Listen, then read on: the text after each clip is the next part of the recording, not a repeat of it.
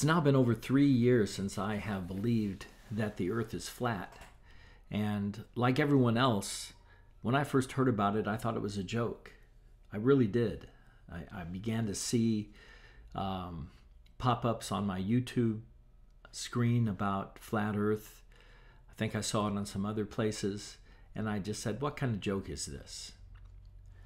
Finally, I just said, okay, I'm going to look into it and see what this joke is all about. And I did. And I began to look at reasons people had about why they believed in flat earth. Or at that time, there were several people who have now become very prominent in the flat earth movement.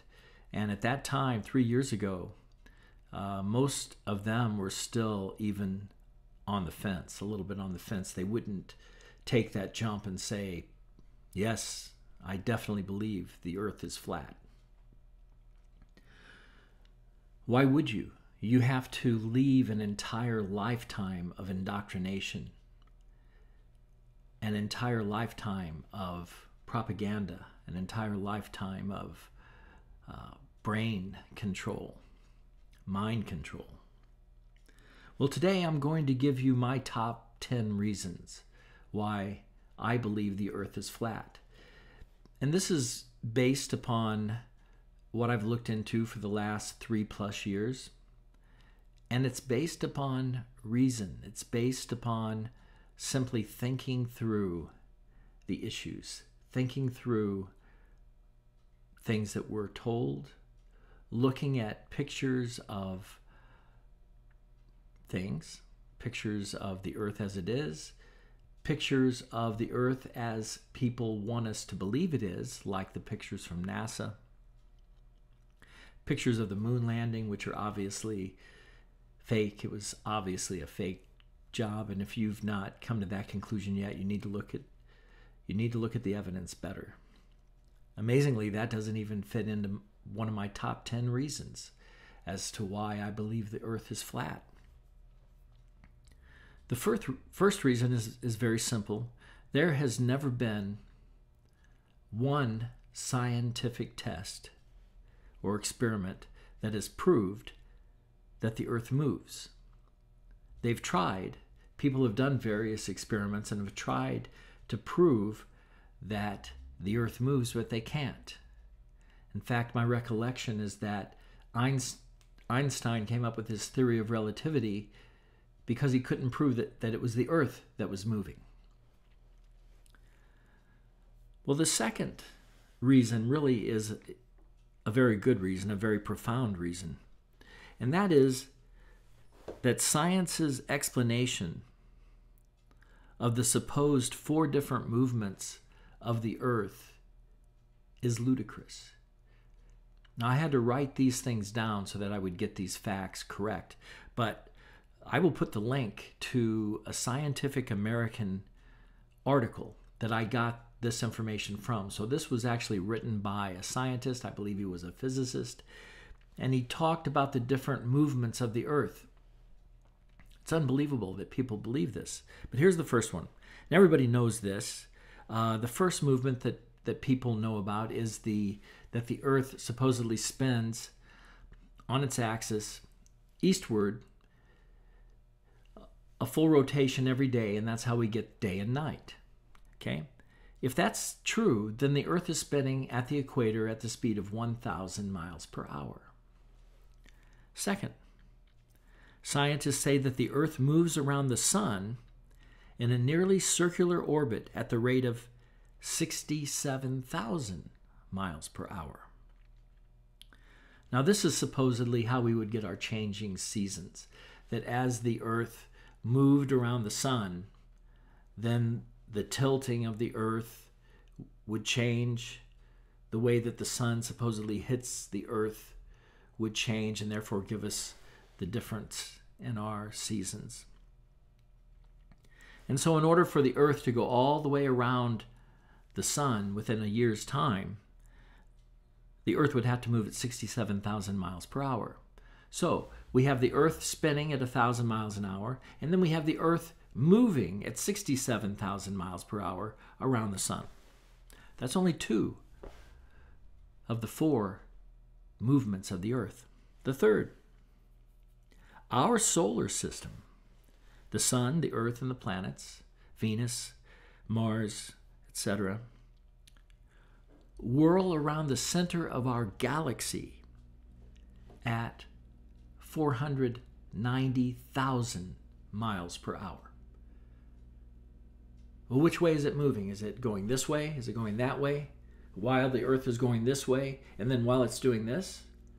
So you've got these 3 movements going on, but that's not all. Scientists speculate that our galaxy is hurtling toward the great attractor. The great attractor. No, they will not believe in God, but there is a great attractor. And what is it? It's a region in space roughly 150 million light years away from us. 150 million light years away from us. And how fast is it going? 2,227,273 miles per hour. So we have 4 directions the Earth is moving, from the very slow rate of 1,000 miles per hour to the much faster rate of 67,000 miles per hour around the sun, and then the whole solar system with the Earth included moving at 490,000 miles per hour. But that's not all. The whole galaxy is rushing toward the great attractor at 2,227,273 miles per hour. And the great attractor is 150 million light years away from us. How far is that? Well, a light year is 6 trillion miles. So 150 million light years represents 9 times 10 to the 20th power miles away, which is 100 quintillion miles away. But we scientists know there is a great attractor out there. He attracts us, doesn't he? The great attractor, 100 quintillion miles away. Well, that's my second reason why I believe that we live on a flat Earth, because there's no way. There's no way that the Earth is moving in 4 directions at speeds that boggle the mind, speeds that we can't even comprehend.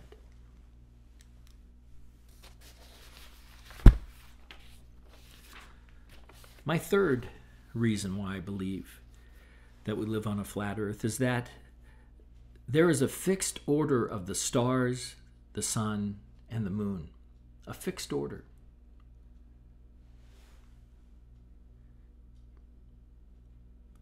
Men have relied upon the exact location of stars, sun, and moon for thousands of years in order to be able to navigate across land and sea. Mariners at sea for hundreds and hundreds, probably thousands of years, were able to get from one place to another because they learned how to use angles, triangles, geometry in order to look at a star and then decide where to go based upon where that star was in the sky. Now, there's no logical or reasonable way for us to even explain how could these stars stay in the same order for thousands of years. How could we have the constellations, Orion, and all the others that are out there? How could we have these constellations perfectly aligned forever, as far as the memory of man is concerned, if the Earth was hurtling through space in 4 different directions at crazy speeds? Think logically now. How could it be that everything just happened to work out perfectly. That the earth is spinning, the earth is going around the sun, the solar system, the sun, and the planets are moving around the center of the galaxy. And then the whole galaxy is hurtling toward the great attractor at a mad rate. But yet, we see the fixed order of the sun, the moon, and the stars. Boggles the mind.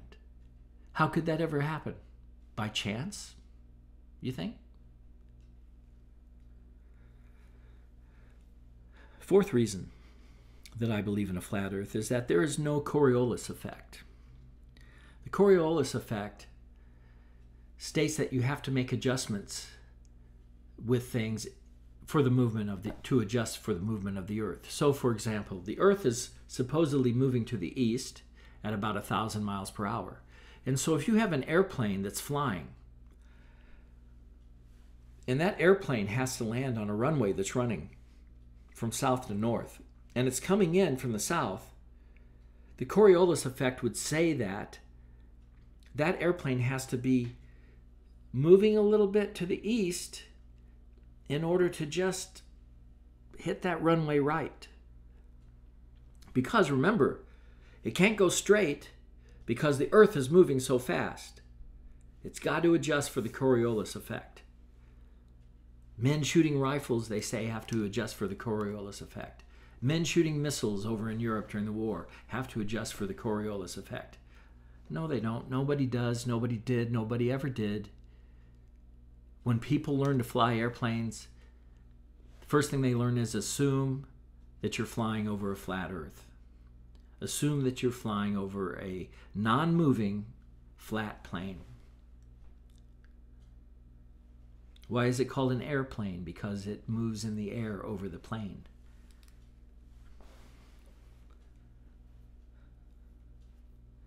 Number 5, the fifth reason I believe in a flat earth is that airplanes, they fly level, right?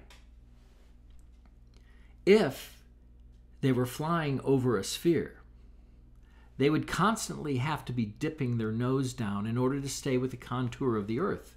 Because if they didn't, they would shoot up into space, ultimately, and they would be so far away from the earth,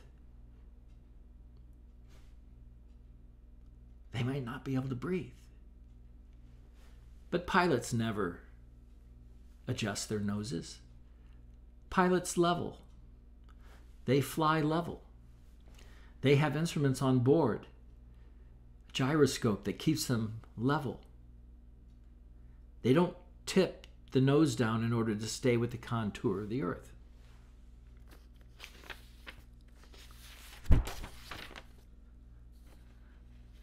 Then the sixth reason I believe in a flat earth, and it's so simple. Use your mind, use your logic.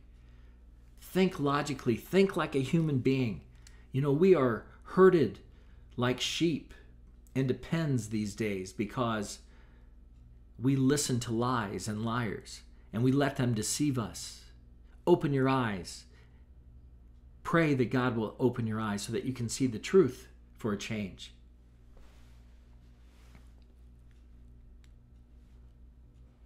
The sixth reason, there could be no independent wind currents on the earth if the earth were moving through space in 4 different directions at mind-boggling speeds. You'd never feel that cool breeze on a summer day. The butterfly. How could that butterfly even get up in the air? They always say gravity is the answer to everything. How does that butterfly defy gravity? Where does its strength come from? How can it get up above the great force of gravity? But gravity is the answer to everything else I've said today. You better believe it. Anybody who's watching this who wants to refute this, gravity is the answer. Yeah. You know it is. You cannot have independent wind currents on the Earth if the Earth moved in 4 different speeding directions. You cannot have storm systems with independent wind velocities, and so on. My 7th reason for believing in a flat Earth is that water surfaces are always level, never curved. Water's always level. Why do they call it sea level? There would be no sea level if the Earth were curved, because the sea would always be at a different level. Sea level is sea level. It's at a particular place where everything from there is considered to be up or down. The Dead Sea, for example, is said to be lower than sea level. I happen to live on a plateau that is 1,000 feet above sea level. But how in the world would you measure sea level if sea level were different all over the world? Because if I lived on a globe, here I am at the top, sea level would be way down here, 1,000 miles to the east and 2,000 miles to my west. It would be down below me from my perspective. But no, it isn't. There is sea level. The sea is always level. And when you see water, it's always level. If you see a large body of water, it's always level. You never see a curve on the water. No matter how far out you're looking, you never see a curve on the water.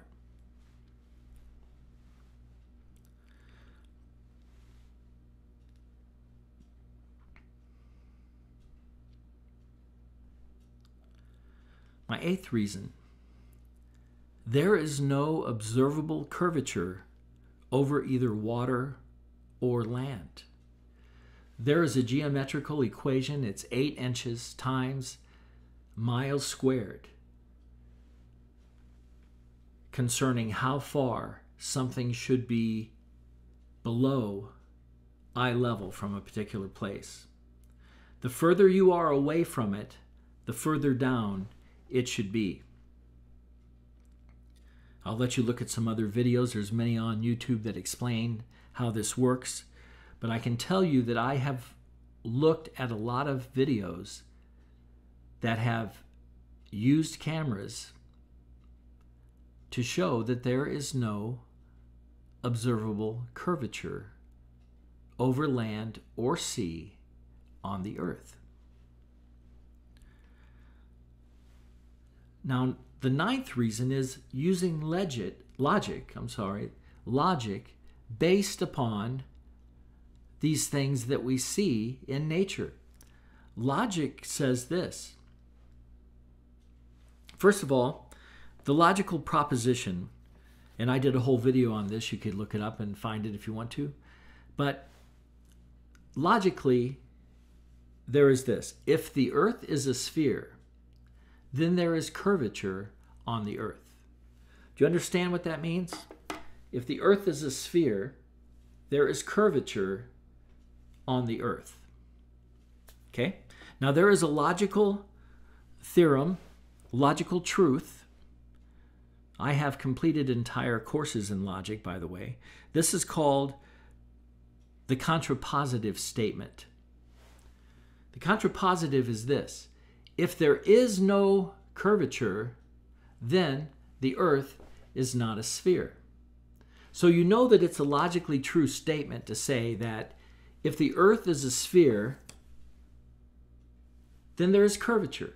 That is logically true. The contrapositive statement is also true, and it says if there is no curvature, then the Earth is not a sphere.